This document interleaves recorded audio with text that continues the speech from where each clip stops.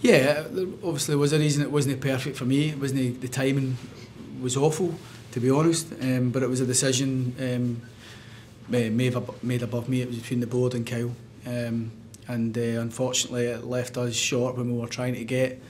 But such it is, we move on. You know, I really enjoyed working with Kyle, and we wish him well. But unfortunately for us, the timing of it wasn't great. We let Oli Shaw go last week. It might seem a bit strange to our supporters that comes out last night on the back of Kyle leaving. The deal for Barnsley was done last week, and at the request of Barnsley it wasn't announced till last night.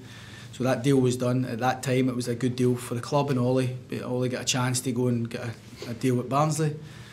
We get a good fee with a few months to go his contract, and but when you see the context, it looked a bit strange why we would let two strikers leave the building. So uncensored, unbiased, unmatched. The Football Show on PLZ Soccer's YouTube channel.